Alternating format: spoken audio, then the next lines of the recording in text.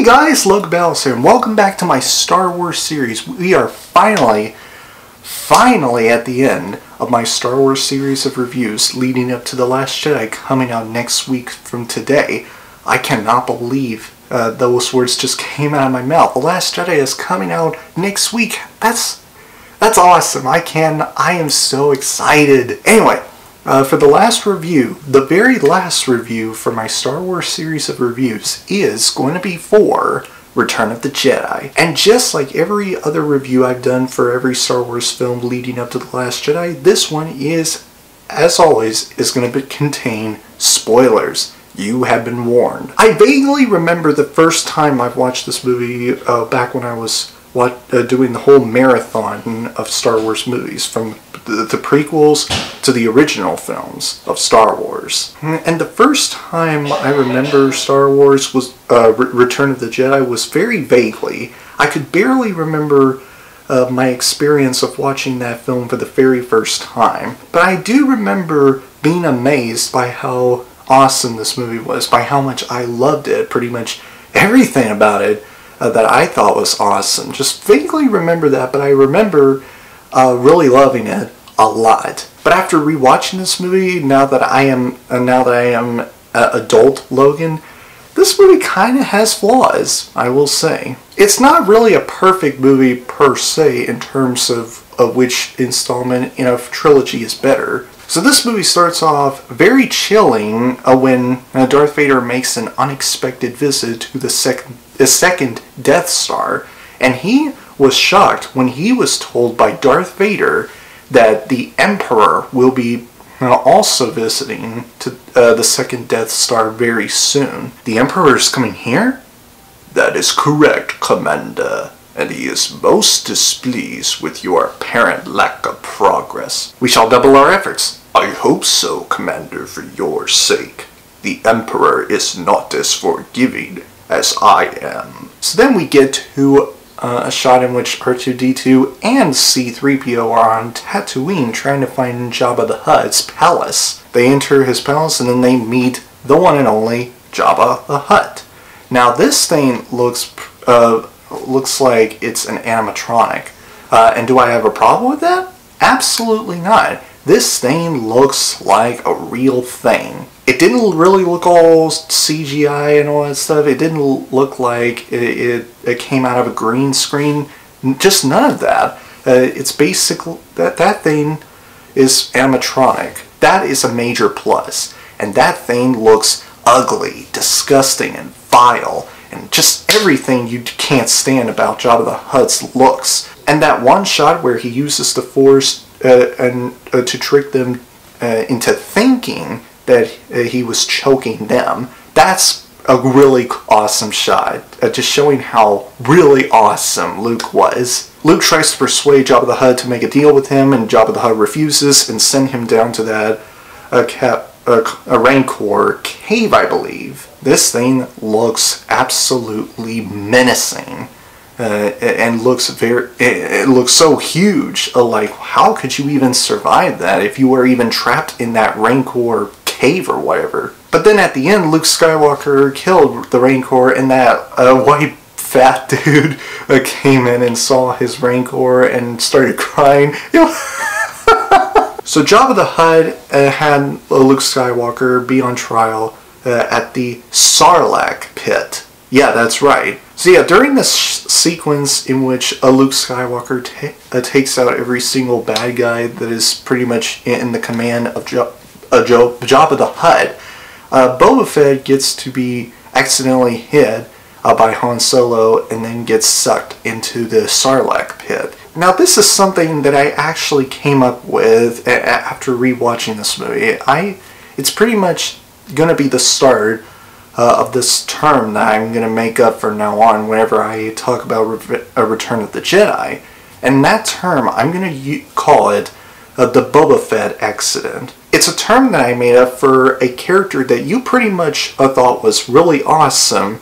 They get to do a lot of cool things, and then somehow, some way, an accident appears that pretty much killed them off. That's pretty much what the Boba Fett accident is. You know, just a character that you pretty much loved and wanted to see more often and wanted to see a lot of things do in a movie that you pretty much enjoyed watching, get killed off by an accident. And yeah, that's pretty much what the Boba Fett accident is. And then to another shot in which we get to see Darth Vader kneels to his master, Darth Sidious, or the Emperor, as he was well known as. Ian McDiarmid as the Emperor was amazing.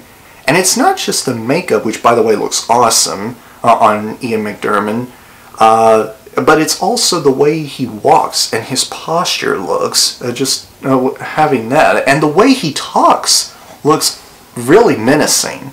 Everything is proceeding as I have foreseen.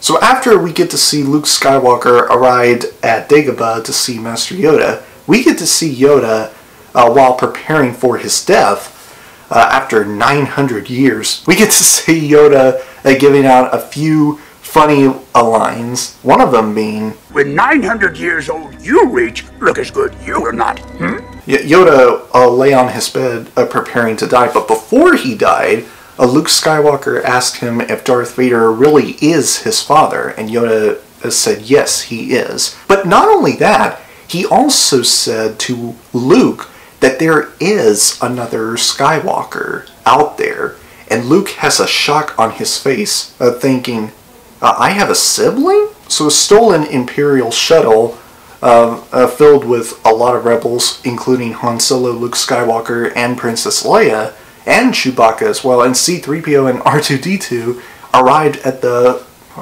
forest moon of Endor. And this is where one of my issues with the movie jumps in. The green screen, or the blue screen rather, I'm not so sure which one, looks very dated. It didn't really hold up anymore. After me rewatching Return of the Jedi, it didn't really look all that real. It seemed like Luke Skywalker, Princess Leia, and the Scout Troopers were in some sort of a blue/green room filled with a lot of green or blue screens and all that stuff. And it didn't really hold up very well. And this is where we also get to introduce to the Ewoks. The planet of Endor, yeah, it has Ewoks. And here are my thoughts on this movie. Are they really annoying? No. I would say they're nowhere near as annoying as Jar Jar Binks, I can tell you that. They're just okay. They're cute and adorable, and they're sweet and cuddly and all that stuff.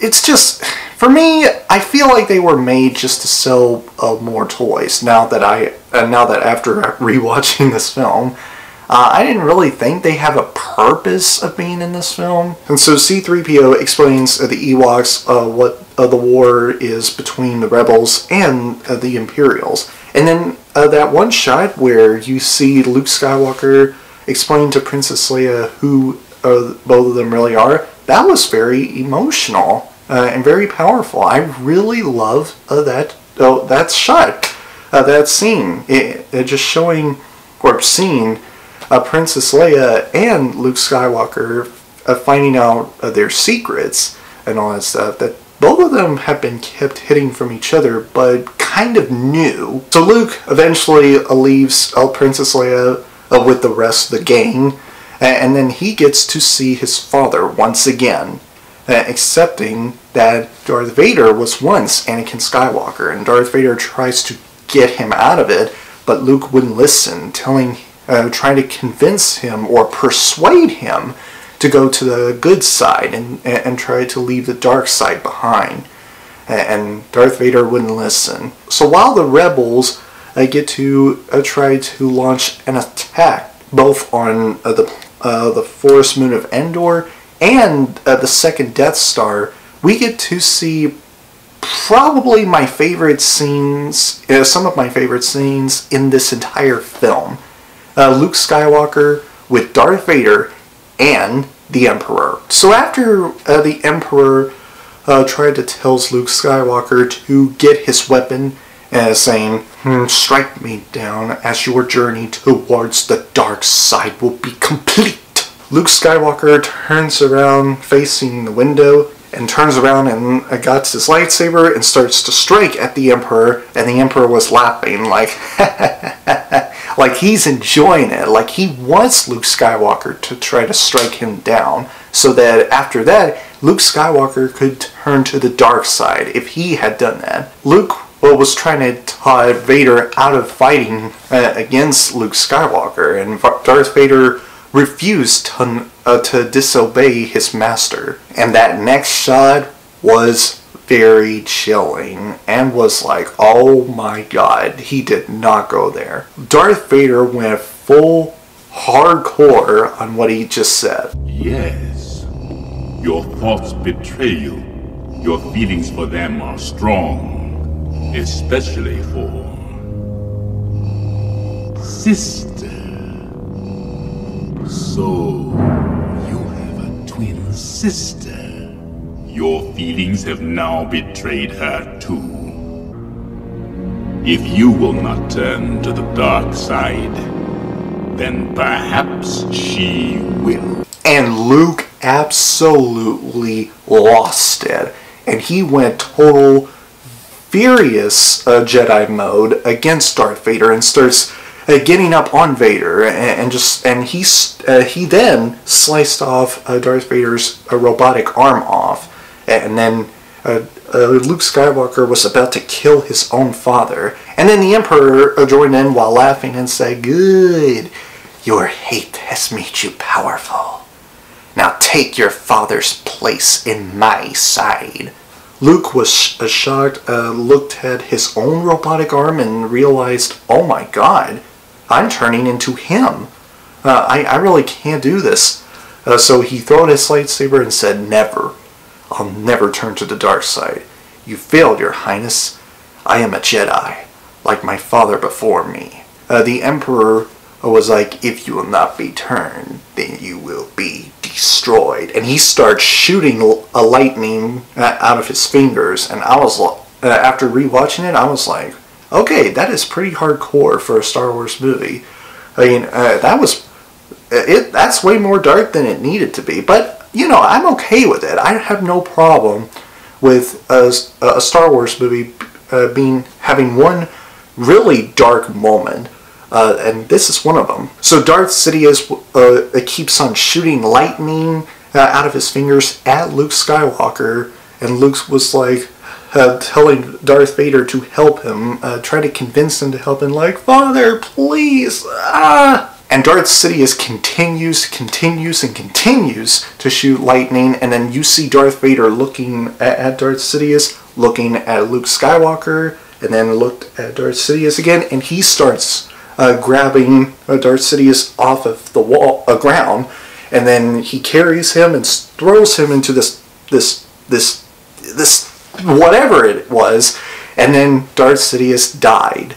And then Darth Vader redeemed himself in that shot. So after that, we get to see Luke Skywalker bringing Darth Vader to the Imperial shuttle, and then this is where we get to see Darth Vader being unmasked for the first time in this entire original trilogy. You know, you get to see Darth Vader being much more than just a machine. You actually see him as a human, you know, and being a father to Luke Skywalker, an actual, a real father, and all this stuff. And yeah, it was very powerful. Darth Vader passes away, and Luke just said no words other than, "Father, I won't leave you," and stuff like that. And just so the Millennium Falcon and this X-Wing fighter destroyed the reactor, and this is when the second Death Star gets to be destroyed by the rebels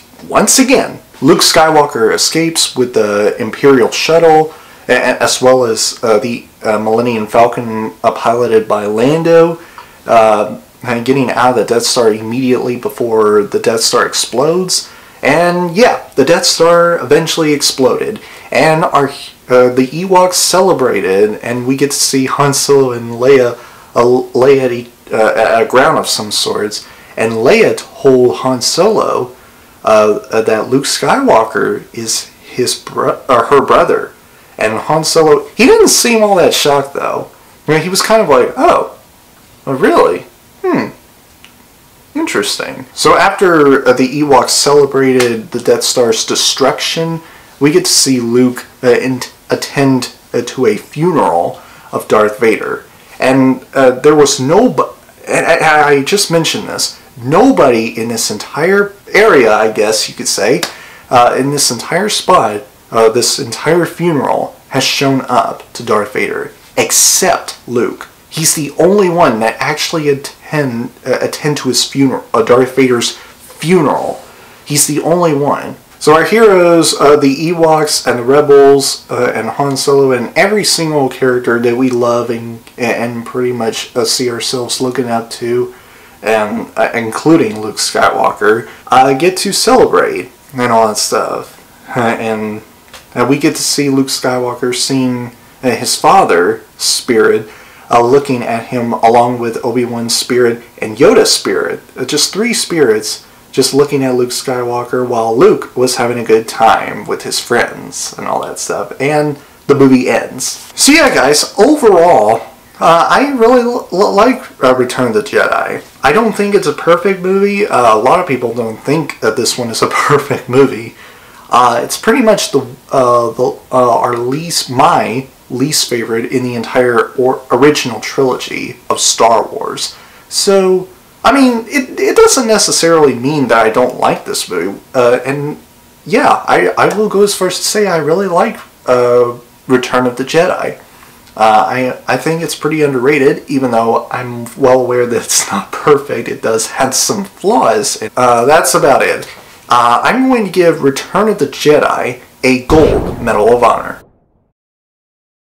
So yeah, guys, I am done talking about the Star Wars movies. I've reviewed pretty much a few Star Wars movies that I wanted to review, including the prequels. Yeah, from prequels to the originals.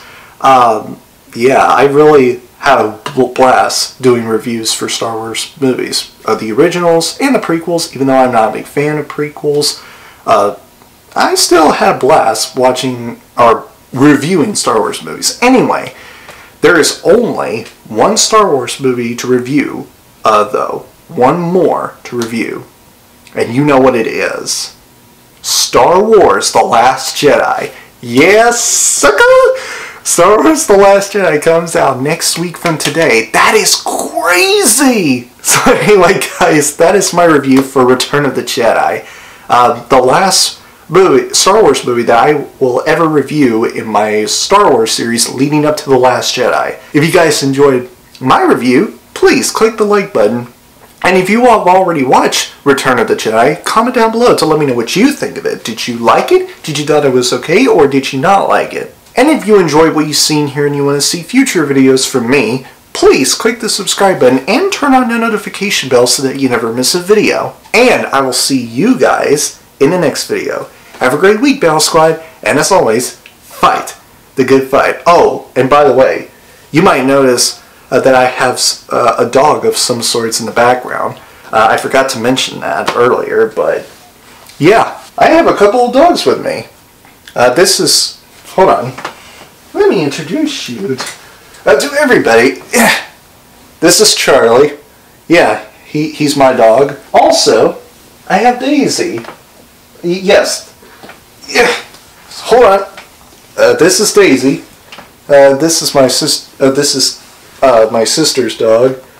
She's a Yorkshire Terrier, and Charlie is a Cavalier King Charles Spaniel. So yeah, it's really cool. So anyway, peace.